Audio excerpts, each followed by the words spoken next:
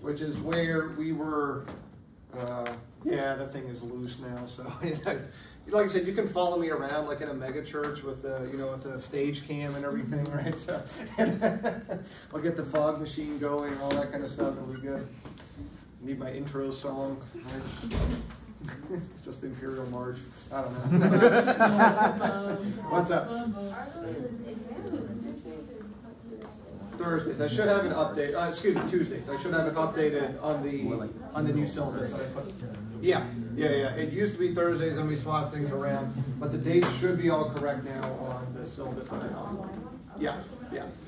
So sorry if you printed out the old one. That was a whoopsie on my end. You just toy with us.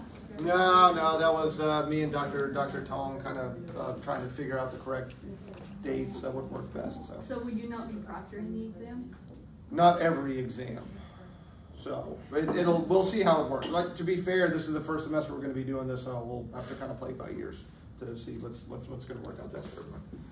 Anyway, we were going through how to draw structures, which is going to be the primary mode of communication that we have here. Right? When I ask you guys to show me a reaction or show me a mechanism or how does this molecule behave or what are the properties or how do we name something or yada, yada, yada, all those kind of things, right? That's going to be conveyed in a manner through just how we draw these things, right? So it's going to be pretty darn important to be able to draw Lewis structures, right? And last time we went through and talked about one of the most important checks, which is formal charges. Got it, right? And what do we say about formal charges? Where they are a formality, right? So they are a way for us of examining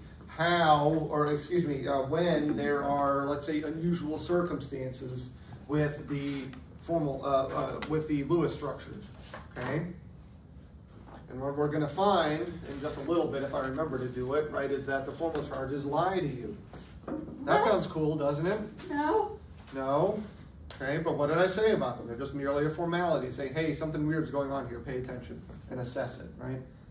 So I'll show you a very common instance of where formal charges lie to us, sort of.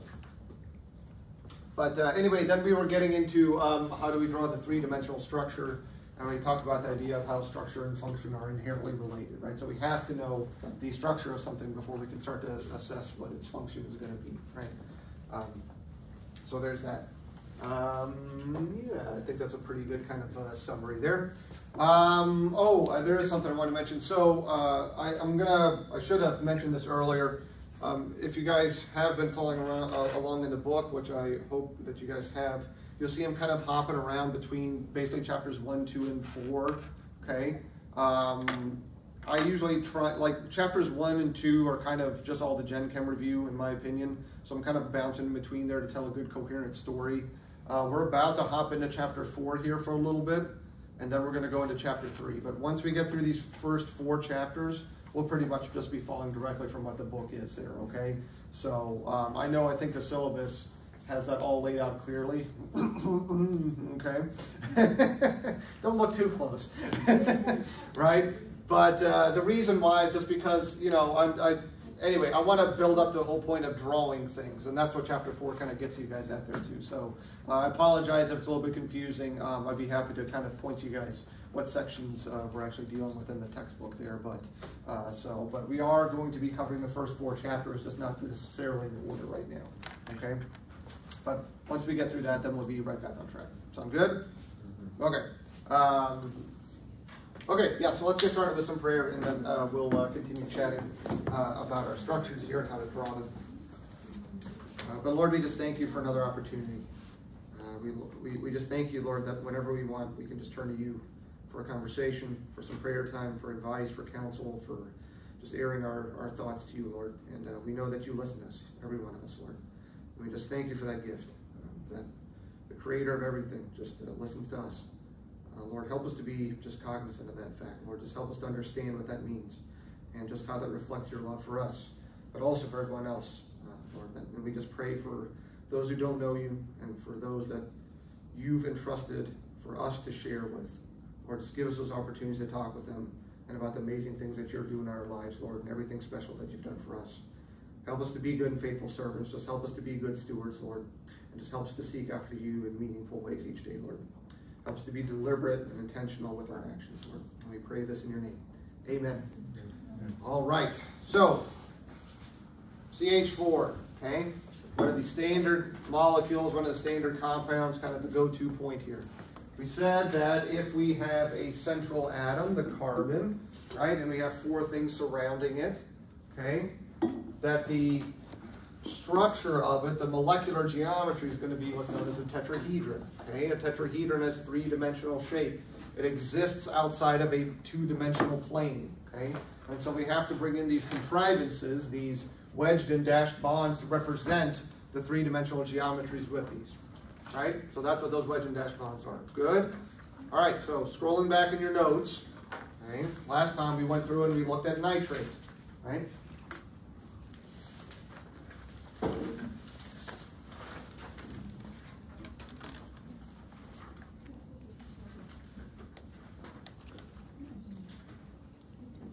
So hopefully we can quickly work through what the Lewis structure for nitrate is going to be. We have it drawn quite a few times. Remember, whenever you guys draw a Lewis structure, get in the habit of drawing out your formal charges also. Okay? So there's that. We have a central atom. We have 3 things surrounding it. Okay? So if we have 3 things surrounding a central atom, here we have a trigonal planar is what's going to be the geometry here. Okay? So trigonal planar, 3 things in a plane. Okay? Of course, we need 3 things to define a plane. That's kind of where the name comes from. Yes? What are the bond angles in a trigonal planar geometry? 120. Okay? So when we draw the molecular structure, we try and get as close as we can to the actual bond angles that are in there. Okay? Sound good? All right, so the angles here, right? 120 degrees. Of course, those are the idealized bond angles, right?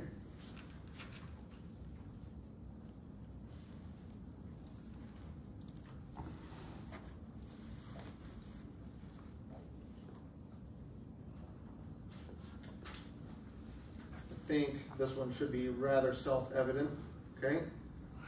We have carbon dioxide, okay? We have 3 things define a line, right? If they're all in the same, you know, with the 180 degrees in between them there, so we have a linear geometry, right? Now, why am I telling you guys this? Why am I bothering with all this stuff? Because you're going to put it on a quiz? Well, yeah, but we have to know where the electrons are, okay? And electrons are going to be around the atom, so we have to know where the atoms are. We have to know the relation of the atoms to each other. This is going to be something that we get into a little bit later, more in the 2nd semester. We're going to talk about intramolecular interactions, what happens between atoms bound in the same molecule. So we're going to have to start to think about how close atoms are to each other, okay? It's kind of like the telephone game in a way, right? If I ask you guys to share something with your neighbor, you can just turn to them and talk with them, okay? If I ask Maria to say something to Samantha all the way in the back there, right, that's going to be a little bit more difficult. You guys are going to have to get up and move around and find each other first and then share the information. It's the same thing with atoms. If they aren't close together, okay, then they can't interact with each other. If they can't interact with each other, then they can't react with each other. All right, so shape is going to define our function and reactivity. Yeah? Is the steric number a defining characteristic of the molecular geometry? Yeah, so hang on to that thought real quick. Right? I'll get to that in just a second. Okay? You guys with me on this? Are these the only geometries that are available? No. Trigonal, planar, linear, tetrahedral? No. No. So these are what I tend to call the, let's say, the parent geometries. Okay? So if I have 4 atoms, okay, so, well, excuse me, let me back up. If I have 4 things surrounding a central atom, if I have 4 things surrounding a central atom, it's going to prefer to adopt a tetrahedral geometry. Now, if you remember from general chemistry, we talked about electron pair geometry, and we talked about molecular geometry. You guys remember those 2 terms? Right? And we talked about that there are 5 dominant electron pair geometries that we learned. Linear, trigonal planar, tetrahedral, trigonal, bipyramidal, and octahedral, right? And your electron pair geometries are always going to be one of those 5. The molecular geometries are dependent on how many lone pairs versus atoms you have. Is that starting to scratch the rust off there a little bit? You guys remember this stuff? Here's what I mean. Draw the Lewis structure for ammonia. Okay, NH3. So draw the Lewis structure for ammonia. Draw the proper molecular structure for ammonia.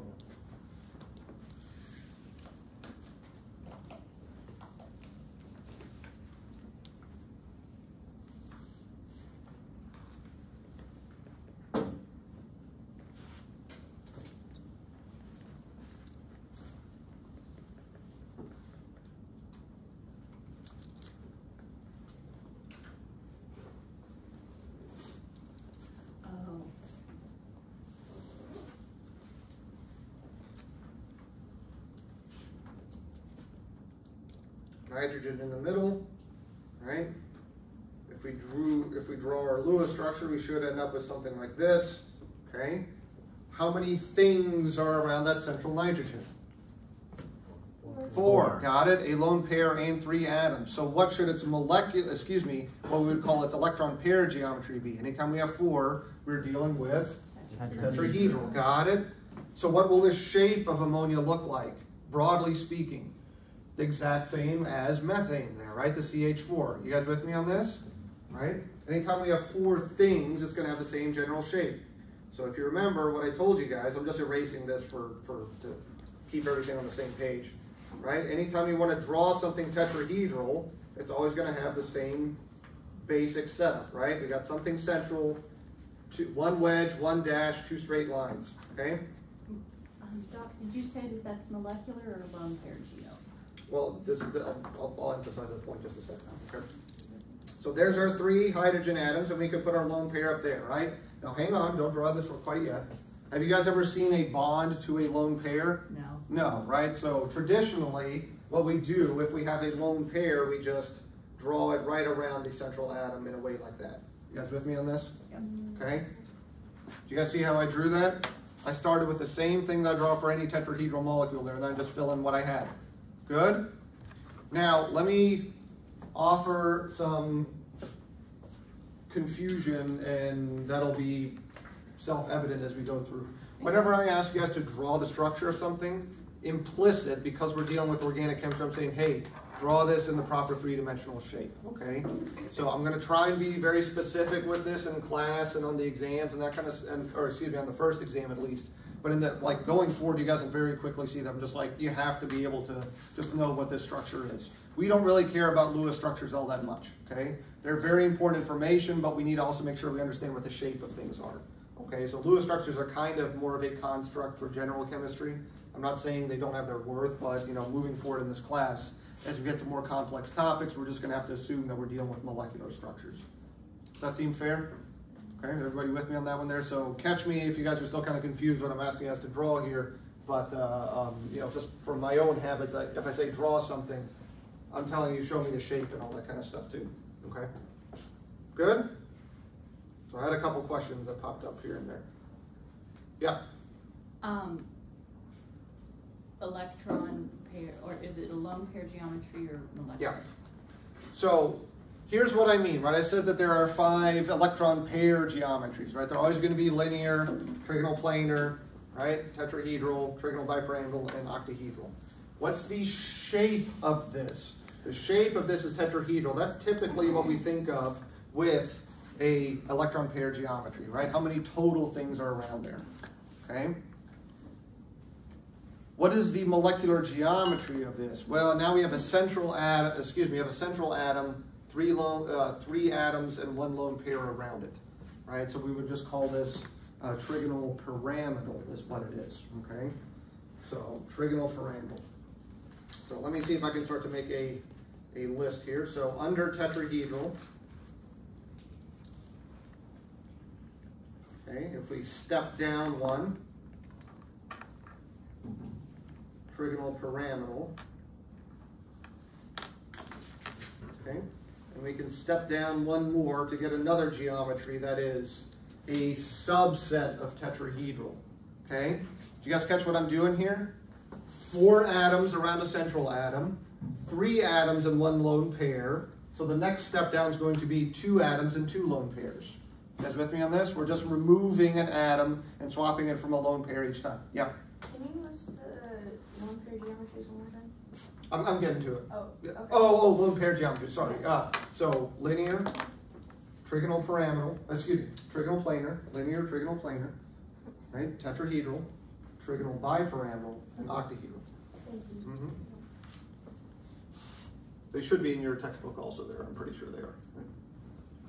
Okay, so what's a very, very, very common molecule that everybody knows that they've drawn a million times? It has 2 atoms and 2 lone pairs around a central, let's say an oxygen maybe.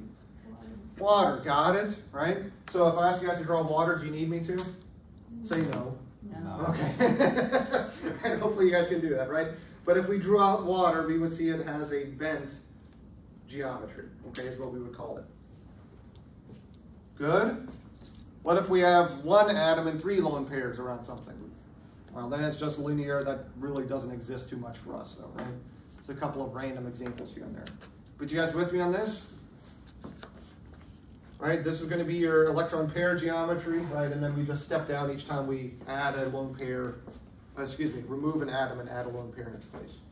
Good? So we can do the same thing for all the other ones. Trigonal planar, 3 atoms around a central one. So why don't you guys take a second, right, and draw the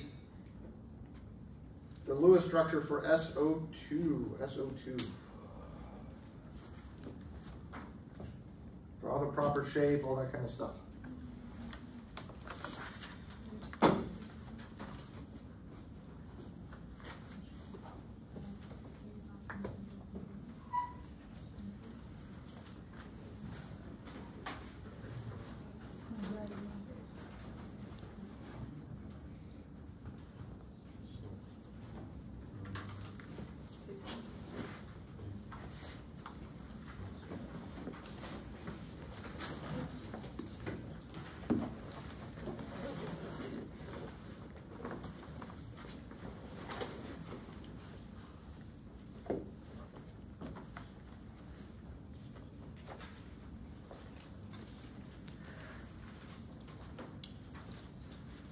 So I have 18 total electrons, 6 from sulfur, 6 from each oxygen, right?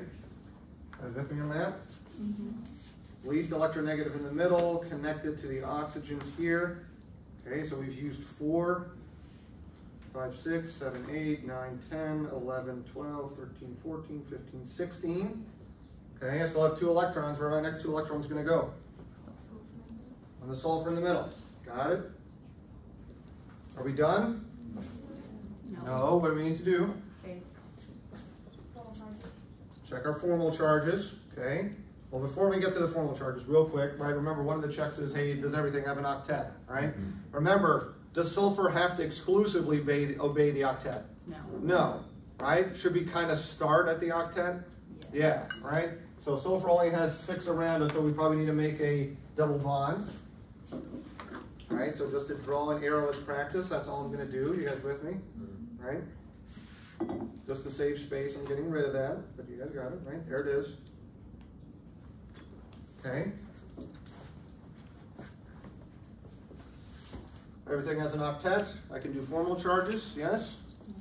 What's my formal charge on the oxygen on the left? -1. Yeah, what's on the sulfur? +1. Oxygen on the right? 0. Okay. What do the formal charges tell us? It's a neutral molecule. Well, they need to add up to be a neutral molecule because that's what we started out with. Okay. What do formal charges tell us? Hey, pay attention. There's something unusual, right? Do we have formal charges? Mm-hmm. What should we be doing? Trying to get rid of them? Paying attention, right? There is a formal charge. We should say, right? Does it make sense? Yeah. Right? Can we mitigate those?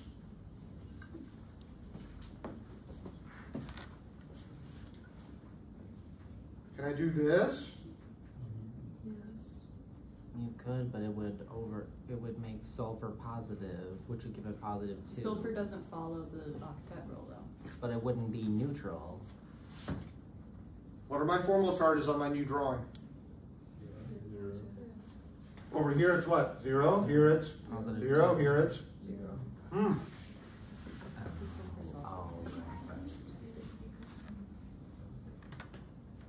Okay. What's the relationship between what I drew there? Between this and this? Are they both valid Lewis structures? Yes. Yes. So what's the relationship between those two? One's Did we correct. move the atoms around? No. What did we do? We moved electrons. We turned lone pairs into bonds or bonds into lone pairs. The relationship is resonance structures. Got it? So which one of these is correct? Both. Which of these ones exist more often? Aha. That's the question to ask. You guys with me on this? Good. Now, following the rules that we have established, which would we say is the better Lewis structure? Probably the one on the bottom here, right? Okay, and there's a couple reasons that we'll talk a little bit more about as we go through this, right? But for our purposes right now, we can assume this to be the correct Lewis structure, just for the purpose of the conversation too. Okay? You guys with me on this? Did I change any rules on you to get to this answer? Did I follow the rules that I talked to you guys about in class? Did you guys not follow the rules that I talked about in class?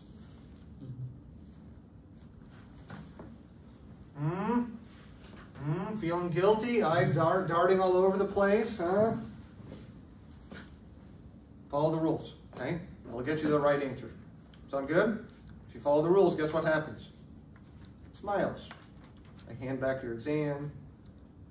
Okay? You get a 93. That's pretty good, right? 93. Yeah. Okay? Smiley. Okay? If not, I hand it back. You get a 39. Okay? It took me too long to grade. I don't want to put all that red ink on there. I think I told some of you guys from my Gen Chem class, if you weren't with me in Gen Chem class, I've got pens that has glitter in them.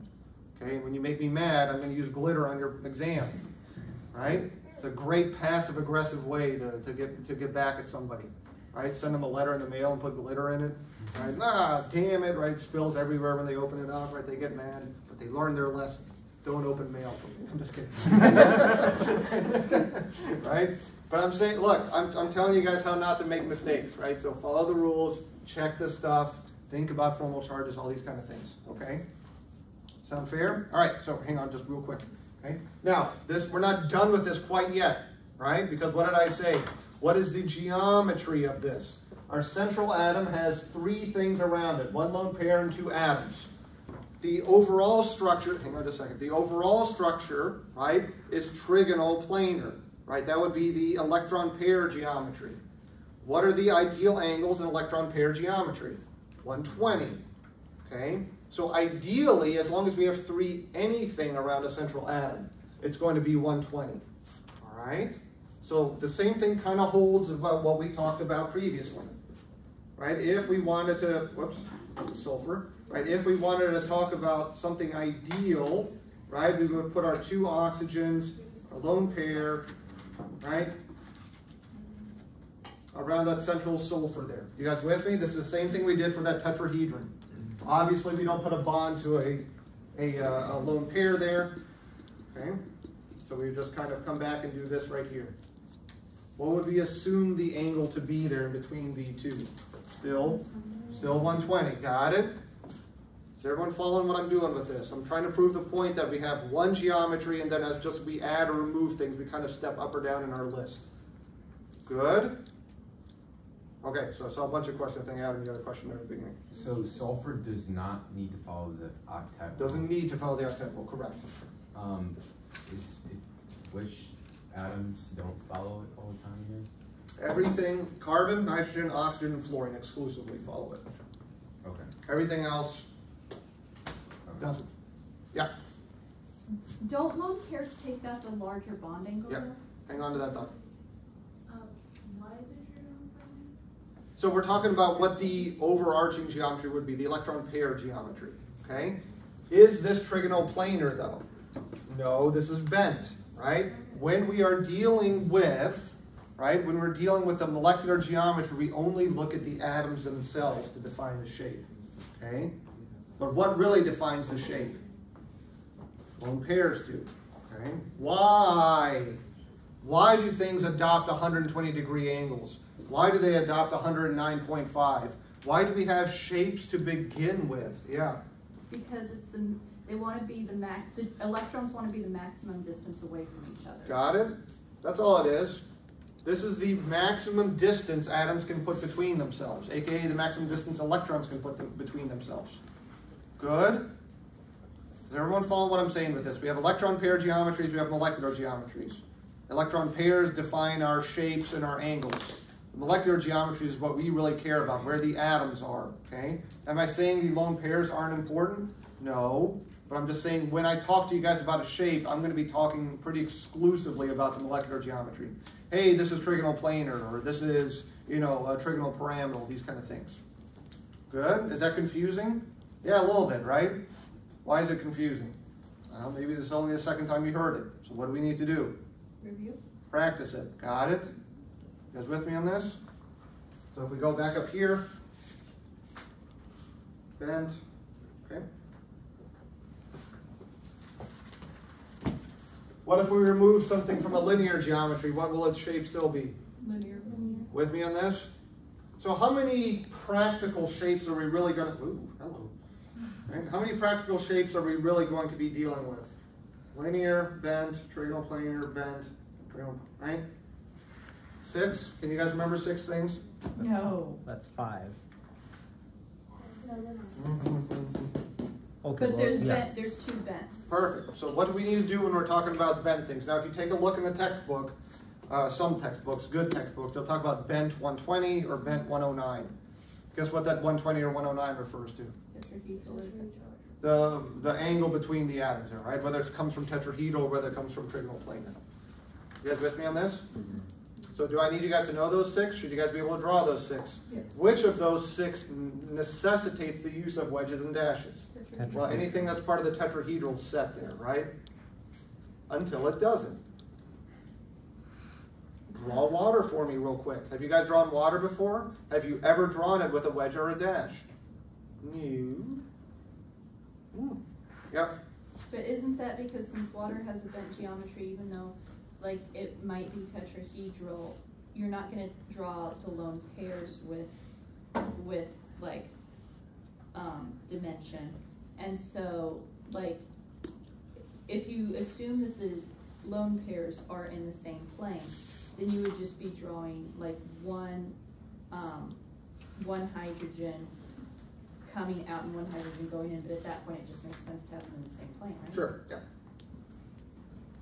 All right, so I got a thought for you here, or maybe a couple of thoughts. Ooh, I wanted that. Okay, we're really gonna shake things up.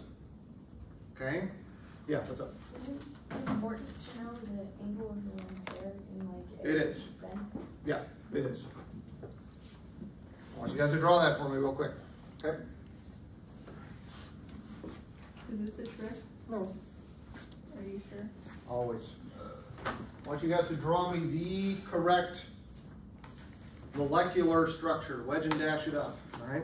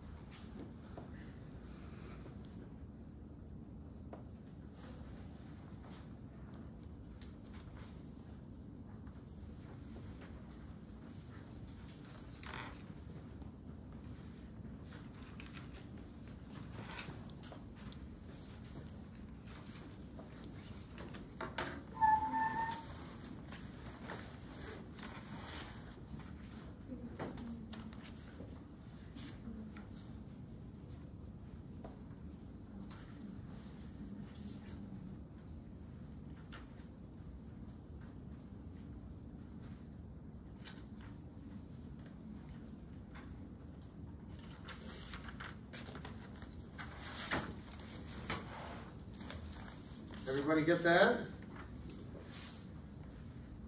No. No? So you guys did something like this, right? No. No.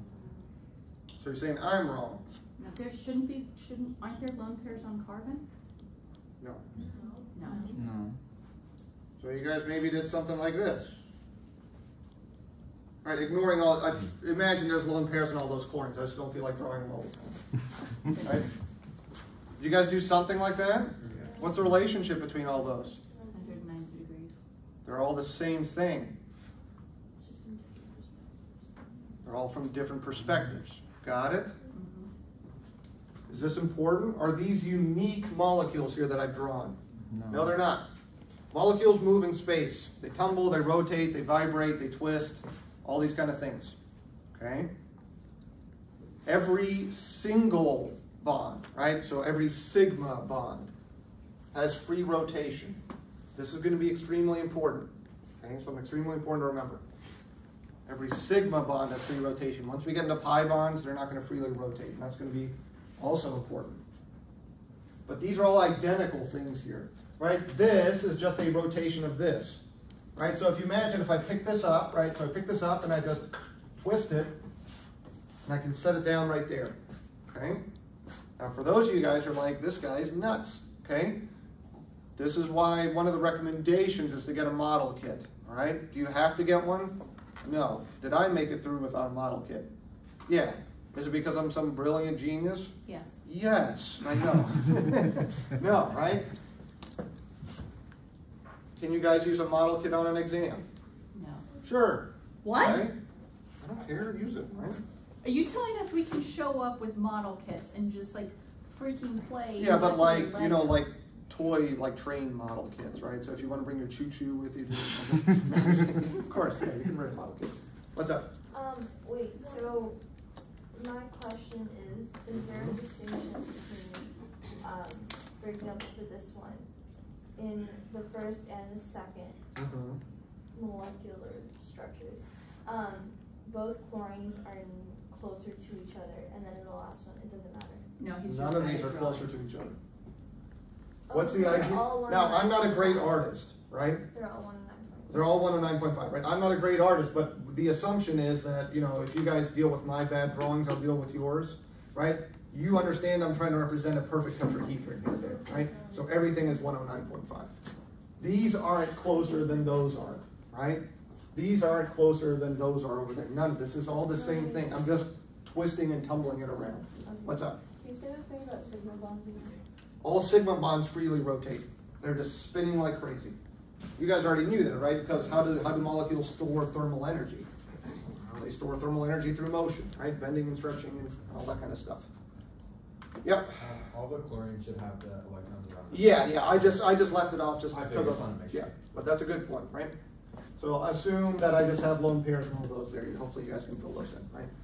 You guys with me on this? So these are all the same molecule, right? So can we represent tetrahedrons in different ways? Sure. But notice what's the same between all of these. There's always what? 2 linear bonds, 1 wedge, and 1 dash. You guys with me on that? All I'm doing is kind of twisting and tumbling things around. Yeah? I just have a quick question. Sure. Chlorine is, like, in itself is negative, right? And hydrogen is positive, so do they have to be... What do you mean in itself? Like, if you look at the periodic table, chlorine is negative. I'm not picking on you, but I'm going to ask you a question that's important. If I look at the periodic table, everything is neutral. Okay. So what are you asking the question about? What specific property?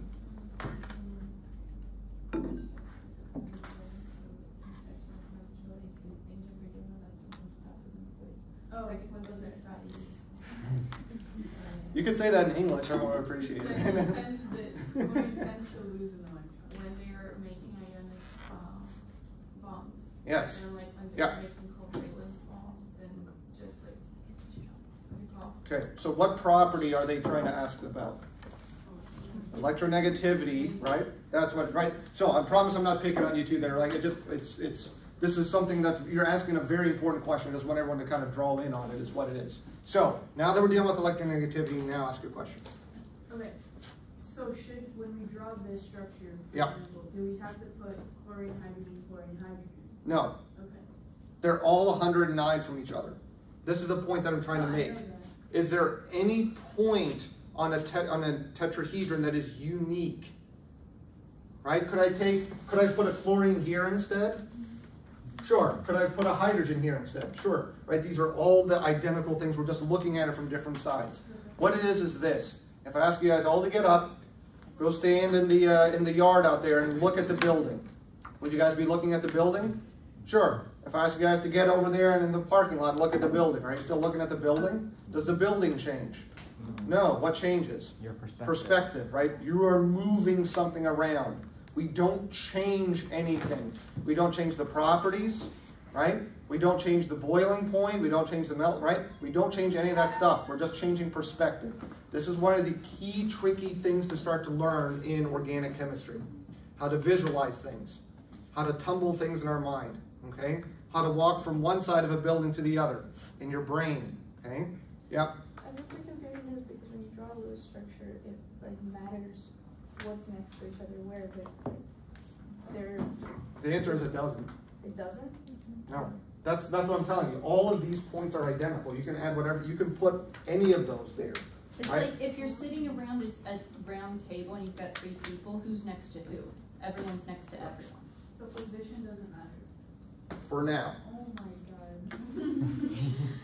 god. All right, I'm done for the day. That's all I wanted. Dr. Jimmy, you should cancel class. Chapter 5, we will talk about when it does. And it's actually really, really, really important then. Okay? So I'm leaving out a bit of information. If you take a look at chapter 5, there's something called stereochemistry. Okay? And that's going to be extremely important. And the reason why I picked this example here is to particularly avoid an issue that we could run into.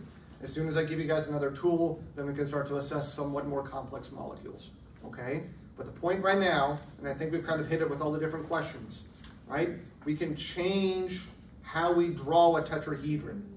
Okay? All the angles in there are still 109.5. They're still all identically spaced from each other. Everybody with me on this? This is important. Now, how do you get better at visualizing things in 3-dimensional space? One, you can get your model kit, okay? Yeah, right? Can she use that at the test? I'm Can you use an instrument that's attached, that can access the internet on an exam? I'm going to go with no on that. What if I just use ChemSketch? What if I don't know. You guys look kind of shady. Right? But the point being, there are free bits of software you guys can use to model things in three-dimensional space on your computer, right? And you guys can rotate that, tumble it around, these kind of things, right? I think they're starting to develop apps now with all like the VR stuff that's coming in, right? So you can, put on that helmet-looking thing and then, manipulate things in a different way. I'm a professor, so I can't afford those things. But if you guys, if you guys have access to that, go for it, right? Now, just as a quick this and that, okay? You know what one of the best ways to improve your visual acuity is? To play video games, all right? So there was a test, or there was a study that was done not that long, a couple of years ago at this point, I should say, where if you play first-person shooters more often, it's better for you to it's easier for you to visualize things in 3-dimensional space, right? That kind of makes sense, right? I'm a big dork for video games, right? So I kind of grew up with them all my life. So it's just kind of like I look at a flat screen TV and we see depth in them, right? We can rotate things in our head. We can draw maps and all these kind of stuff. That's essentially what we're doing here, right? We're just rotating things around, twisting things, okay? So if you guys want to go buy a PlayStation over the weekend and start practicing your organic chemistry, there you go, right? Yeah. Like, if you ask me right now, how do you get from this classroom to the church, I wouldn't know how to do it. Okay, you might be aphantasia. So, it's a condition where you literally can't visualize. No, I know it But- is. I probably can't see it. all right, cool. So anyway, but the point being this, you cannot, this is important. Andy's leaving. Oh good, now we give all the answers. No, I'm just kidding. Andy knows this stuff, it's all good, right? So the point being, I've already talked to him before, so I mean, right? So what I'm saying is we have to be able to visualize stuff, okay? Have to. Is it just a, hey, if you guys aren't doing anything else, please, no. We're gonna have to be able to visualize this stuff in 3-dimensional space, okay? I know Andy as well. Anybody else interested in going to dentistry school? Right, okay? So, just because I'm a bit, kind of, sort of. That was our plan, and now I'm reconsidering. Am I starting to question everything by drawing dichloromethane for you? Things took a turn. No. Okay. Listen, so because I'm a big dork also, right? So I took one of those like DAT exams just for fun, right? One of the dentistry school application tests, right? Wait, for fun? Right? Well, what else are you gonna do in Ave, right? Freaking rude. So anyway, a big part of this exam is actually all visualization. They're gonna say, here's a shape from one angle. What would it look like from the other side, right? Why would they ask you guys that on a dentistry school exam? Because what happens? You're trying to clean somebody's teeth, you're looking at one side of it. Do you have to imagine what the other side of the tooth looks like? The top, the bottom, the left, the right, those kind of things, right? So that's just a practical example that sticks out in my mind, right? But there's plenty of things in life, right, that kind of, you know, require this kind of visualization to go along with it, okay? So, but this is one of the big stumbling blocks that come up first in organic chemistry. All right, so now's the time to start practicing with that, okay? Sound good? Cool. Question? Oh, sorry, I need to talk about one more thing before we move on to the really good stuff. So we talked about molecular geometry and all those kind of things. And I had a note of hybridization. I put a question mark there for you guys, right? What is hybridization? Remember, I asked the question, okay, we have 109-degree bond angles, we have 120, we have 180. Nowhere in there do we have 90s, which is what we would expect to see if we were just going off of the angles based off of our atomic orbitals. Electrons make bonds, okay? Electrons live in orbitals. We only have sp, d, and f, and we know that the angles in between them are 90. So how in the world do we get to things like 109 and 120 and all these kind of things? That's hybridization, okay? What's hybridization? Hybridization is when you want to paint your room purple, okay?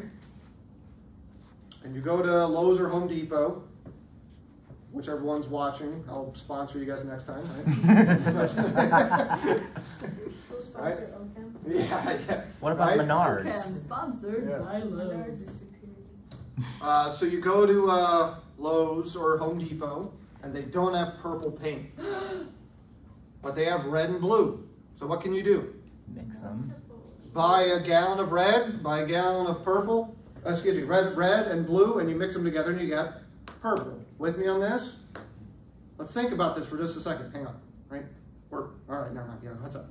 Don't they, instead of carrying like actual colors, don't they just carry like a bunch of white and like drop the dye? They sometimes do. Thank you. All right, so ignore my example, okay?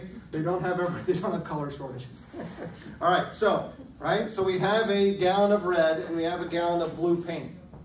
Okay? If I mix those together to make purple, how much purple do I have? 2 gallons. Everybody with me on this? Now you guys know this because that's conservation of energy, right? Wouldn't that technically be conservation of mass? No, I'm saying conservation of energy, right? Because energy is everything, right? Everybody with me on this? Can I create or destroy anything? No. No. So if I put 2 in, I better get 2 out. Follow me on this? So now if we're stepping away, I'll draw something here in just a minute. I'm walking you guys through kind of verbally here. So now instead of mixing paint buckets, now I'm mixing orbitals. If I mix an S and I mix a p orbital, It hates you.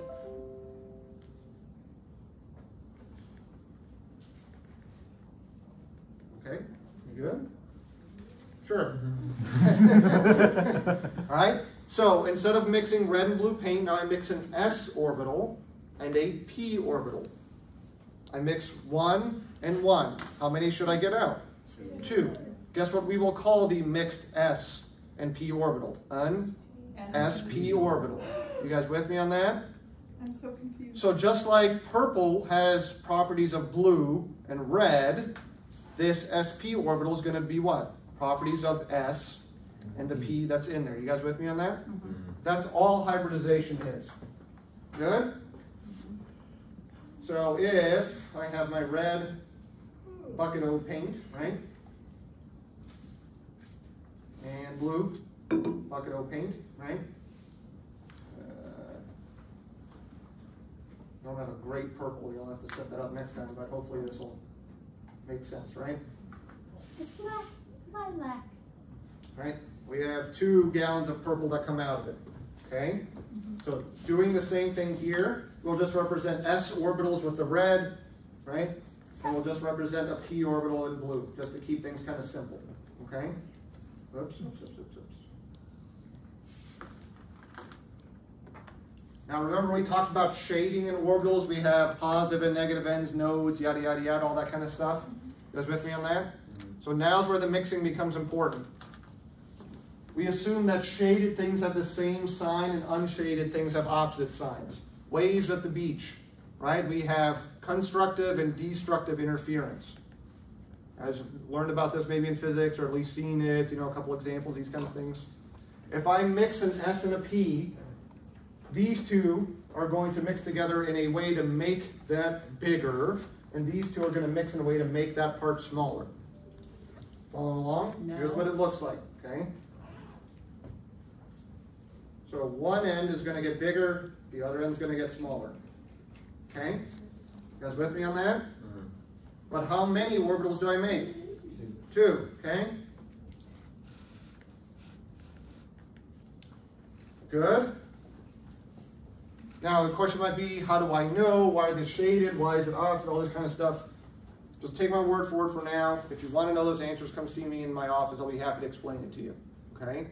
I don't really care too much about the shading right now. I'm showing it to you guys because that's the way things work, okay? What I want you to understand is that hybrid orbitals have properties of both of the orbitals that go into it. If you put 2 in, you get 2 out. Good? What happens if I put 3 in? I get 3 out. What happens to my color of purple? I mix 1 s and 2 p orbitals. That purple becomes a little bit more blue, right? You guys with me on this? What if I mix 1 s and 3 p orbitals? I still make purple, but it's even more blue. What does the more blue part tell us about the orbitals themselves? They have more characteristic of p orbitals in them. Makes sense, right? You guys see what I'm talking about? How this paint kind of just helps describe what's going on with hybrid orbitals? That's all it is. What I put in is what I get out. If I put in 2 gallons, I get 2 gallons out. The more of the p orbitals I put in, the more p characteristic the hybrid orbitals carry. That's all it is. What does that mean for us? A couple of things, okay? So what we can have is sp, sp2, sp3 hybridization, okay? Why? How many s orbitals are we only ever going to have in our valence shell? 1. How many p orbitals are always available? Up to 3. Do I have to mix all of them? No. Not necessarily. You guys with me on this? How many hybrid orbitals come out of an sp3? We'll have 1 plus 3, so 4. I make 4 hybrid orbitals. What lives in orbitals? Electrons. Electrons. What makes bonds? Electrons. Electrons. So if I have 4 orbitals with electrons, how many bonds can I make? 4. 4. Got it? So what geometry is sp3 hybridized? Tetrahedral. That's all it is. Okay? You guys with me? Tetrahedral is sp3 hybridized. If I'm sp3 hybridized, I'm tetrahedral. Good? What about sp2? What geometry am I? I have 3 orbitals, right? We are Trigonal planar. That's all it is. Okay? Good? Yeah. What about octahedral? What would that involve D's? We'll deal with that when we get to it. But yeah. Question. If I'm at sp2, I mix 1 s and 2 p orbitals, right? To get sp2. How many p orbitals are always available, though? 3. Got it? So what happens to my 3rd p orbital? If I don't hybridize it, what is it? A lone pair. No. It's just a p orbital. Could it be a lone pair? Maybe. But it is an unhybridized orbital, right? You guys with me on this? What about for sp? I have an s and one of the p orbitals. How many unhybridized orbitals do I have left? 2. 2. Okay. So plus p plus p. Everybody with me on that? Mhm. I want you guys to use keeping this in mind. Okay, keeping this in mind. I want you guys to go back at the Lewis structures that we drew here. Okay. Tetrahedral 109.5. What's its hybridization? SP3. sp3. Good. Are there any unhybridized p orbitals? No. No. What's up? I'm a little confused about the hybrid, the SP plus P plus P. So Yep. even if there aren't electrons filling the full P orbital, it's still represented? Oh yeah. Every atom has access to every orbital available. Excuse me, I should be very careful what I say here. Even a hydrogen atom has access to d orbitals. Right? Yep. Are they ever going to have electrons in the d orbitals? No, they're way too high energetically, right? What I'm saying is all orbitals always exist, okay? The more electrons we add, we can start to access more of them practically is all it is, right? So even if we don't have electrons necessarily in those orbitals, we still have those orbitals available is what it is. Yep. Can you explain how you got like the plus P again? Those are just the orbitals that we didn't mix, okay? We always have 3 p orbitals available. To make sp, I just mixed an s and one of the p. So I have 2 of those left over. That's all. Okay. What's the reason we always have 3 people? Because that's how the periodic table works. I guess would be my short answer for that. That's what they always have access to, even if they don't have the electrons for Yeah, it. as soon as you hit the p block, you gain access to the px, the py, and the pz. Right? They're all equivalent energy. Okay? Degenerate is what the word that we use for it is. Okay? Okay. Good? Everybody with me? Made good observations? Okay? So taking a look at nitrate there. So ignore SO2 for just a minute. Taking a look at nitrate and taking a look at carbon dioxide. Could you guys tell me the hybridization for those respectively now? Sure, right? Trigonoplanar, there's 3 things around a central atom. So I need 3 bonds. What hybridization gets us 3 orbitals? sp2. Good? Not too bad, right? I could ask you the same line of thought here, right? What is, and if you go through and take a look at everything that we've drawn so far, I'm trying to get you guys to look at a pattern. One of the most important things we can start to ask for any science, right? Looking for patterns of things, okay? What is present in sp2 and sp geometries that you will not find in sp3? What differences from what we've seen drawn versus the tetrahedral stuff here? Now, I'm not talking about the atoms, right? We can give examples of whatever atoms there might be. But there's something very specific that we see here. Aha. Where do double bonds and triple bonds come from? They come from unhybridized p orbitals. Got it?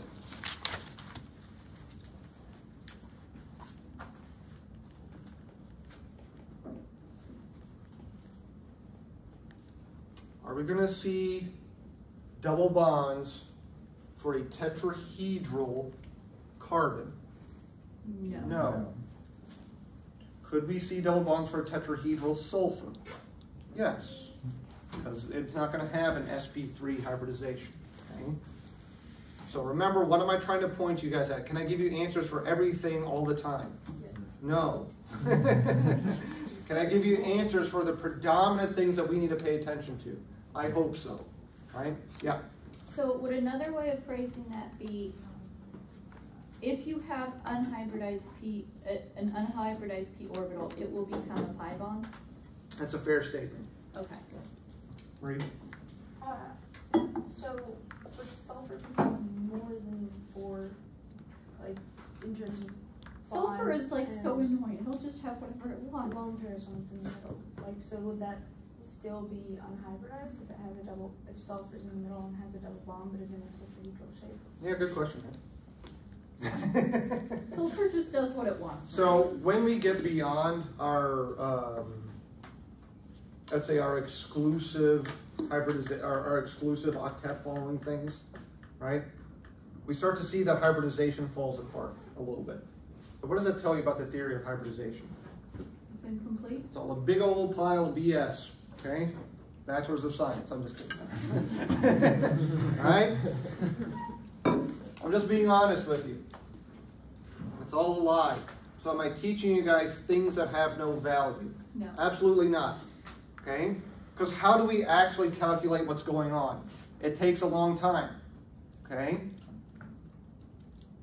So why am I telling you guys this? Because hybridization is going to be extremely useful and extremely important, and we have to do it very rapidly, okay? So it's a very good tool for assessing what's going on in a molecule. And so we need to have something quick to develop that. We can't do what's known as molecular orbital theory all the time. Okay? Hybridization theory is hybridization is a shortcut. Do we lose things when we take a shortcut? Yes. Yeah, we do sometimes. Part of what we need to understand is what its limitations are, and that's what my job is, to kind of walk you guys through that. Hey, we can use it in this case. Hey, we can't use it in this case. That seem fair? All right, so we're just starting to pay attention to those kind of things, right? Hybridization, useful, okay? So, when we have pi bonds, double bonds and triple bonds, we need to have unhybridized p orbitals available. And this has some implications, some important implications, okay?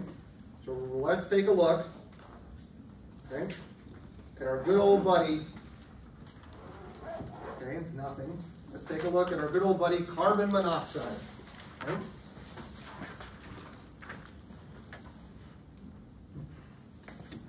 Now, we'll go ahead and draw the Lewis structure here.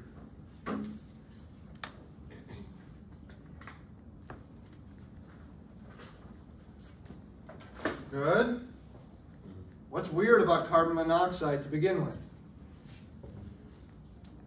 It only has one, it only has 2 atoms. Carbon has a lone pair. That's pretty unusual. How many times have we seen carbon with a lone pair? Not too often. What else is unusual? Oxygen has a positive formal charge. Yeah. If you go through and do your formal charges, that's what it is. Ooh.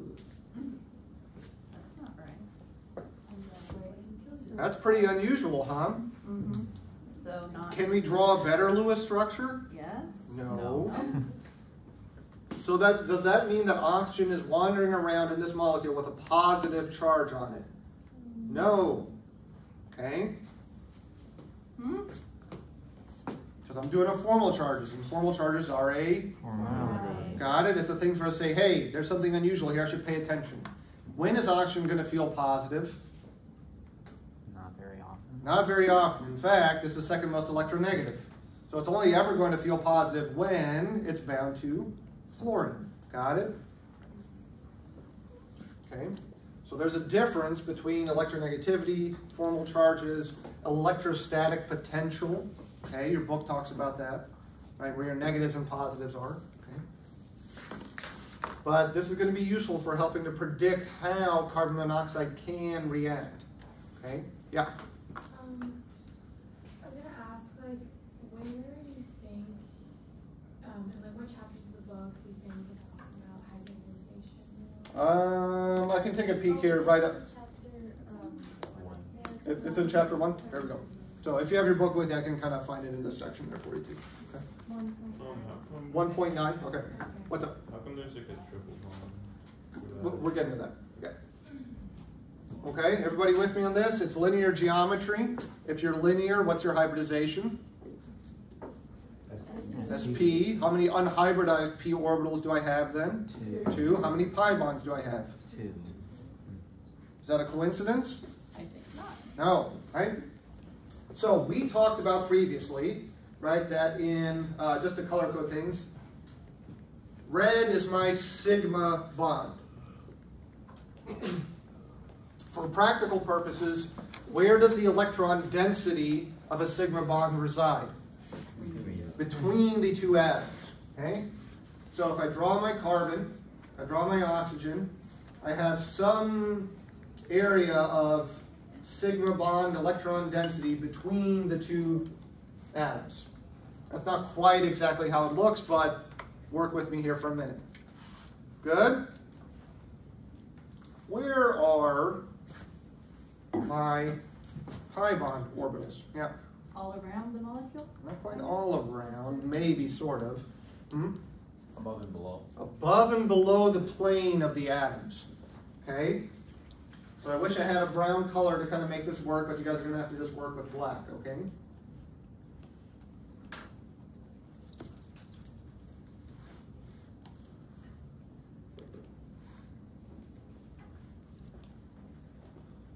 So we see my two black orbitals there. They are above and below the plane of the atoms.